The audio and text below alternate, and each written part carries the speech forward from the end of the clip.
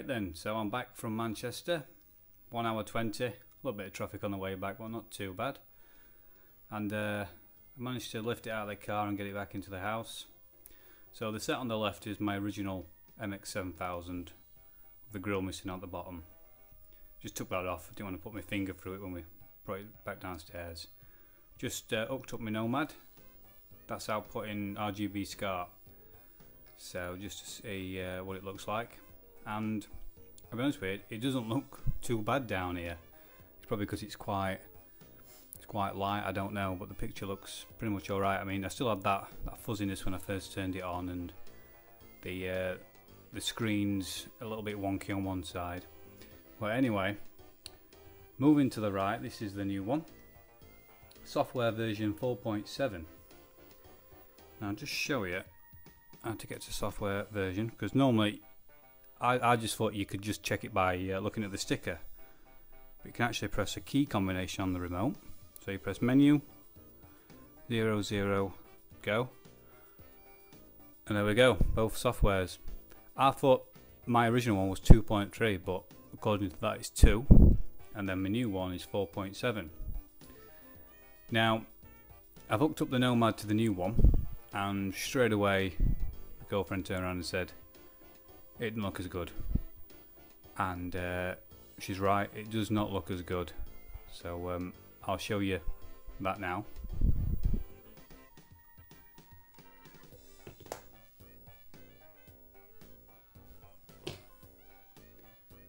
Right then, so that's my Nomad now running on the new one, the new MX7000, and the screen is really washed out. But not to worry, it's just a settings issue. So I'll show you that now. So if you go back into TV and press menu, you can see the difference, it's night and day. Go down to picture. Now the one on the left, I can't get into some of these settings because it's such an old software version. I've got to bridge 2 wires at the back to get into service mode, but we don't need to go into that anyway. So I've got all the settings anyway I need. So I'm going to now set it to what my MX4000s are set at. So brilliance on this is 62. I've actually got 32. So we'll knock that down to 32. Straight away you can see the colour changing. That goes from that to 52, and then contrast 61. Exit that to save it, and that looks loads better straight away. I don't know if you can see, but if you look to the right of the picture, the geometry's really far out. The picture's sat to the left. It's quite square, but it's sat to the left. So I'll put in now my geometry settings. So it's back to TV, snow screen, menu 1 go. Now there is an error on this, I don't know what that is. Last error 80. All the MX sets I've had, I've never seen an error code, so I need to look up that. So anyway, so RDR set at 40. I'm going to change that to 36. 36. And change that to 39. You can probably see the picture moving as I'm doing this. And these are miles out, some of these settings. 33. It's always useful to write down the original settings. Brightness 3, colour 3, HFQ 26,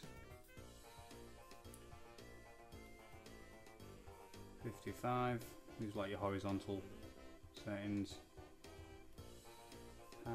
22.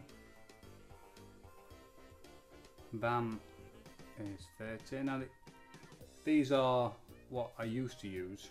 Well, these are the settings I actually use for my 4000, but they probably will, this setup probably will want some tweaking.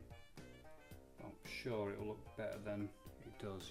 So that's 20, 16, 20, and then that's 48. So just check those again, go through these filters. the start. 36, 39. RCU. Huh, that's wrong. 30, that should be 33. Yeah, I got mixed up there. Yeah, so it's always wise to double check it and write them down like I said. GCU is 15, 3, 3, 26, 55, 22, 30, 31, 20, 20 again, 16, 20, 48. Then you just press exit to save those in. Back to AV1, which I've put onto V-tape on the remote. And there we go, we're up and running. Slightly at the bottom of the picture, just let the demo run, I'll be able to see then a bit clearer. It's filling the screen from what I can see, but it's slightly sat down a little bit at the bottom, but that does look really nice, I've got to admit. It's bright, really bright, and all this is running from a Nomad, which is the same hardware as a Mega Drive, RGB SCART and all that. So my next step is to get this beast back upstairs. So I need some volunteers. Any volunteers? Yeah, that looks really nice. What I'll do, I'll get it upstairs and then I'll tweak the geometry, because you always risk knocking the tube.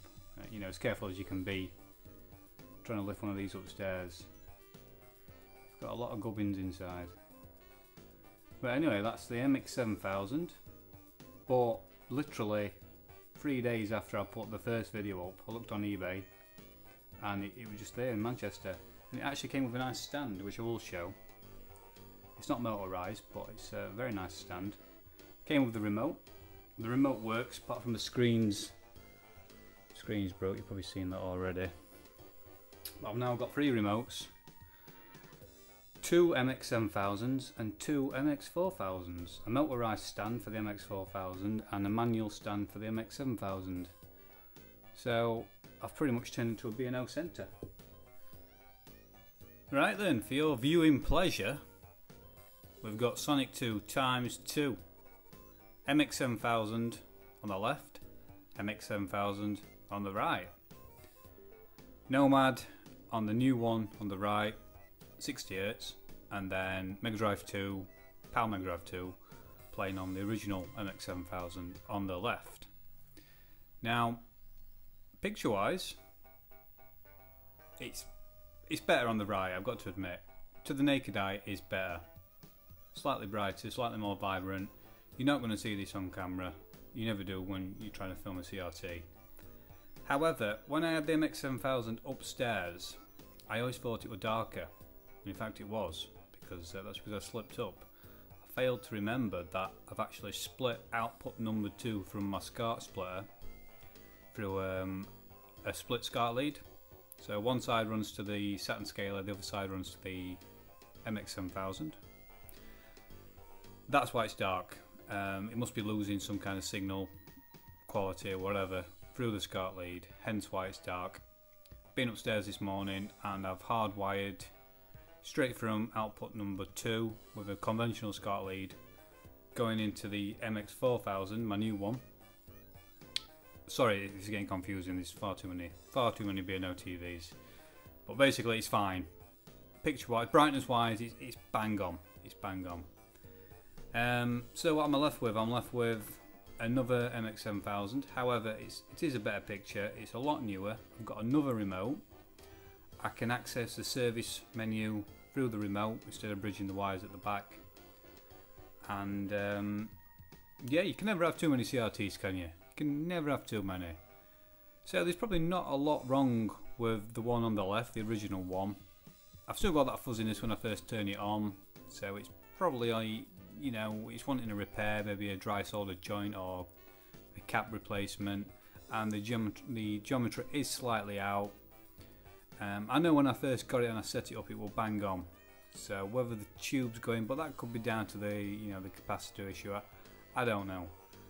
But there's probably not a lot wrong with it. So I'm going to stick it up for sale, see what happens.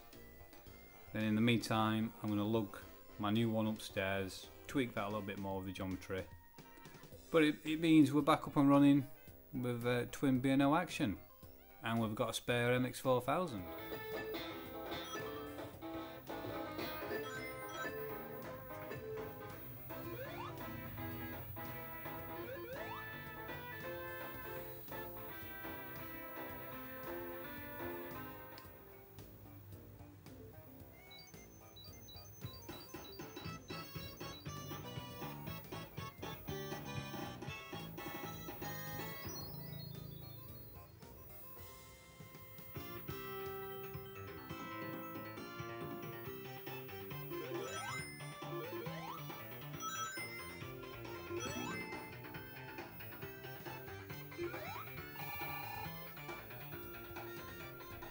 So, we finally got it upstairs. It's been about 2 weeks now since I last did any filming, and I've just been waiting for some help really, just to get it upstairs, because it's you know, it's an heavy old unit. It's probably about 40-45 kilograms.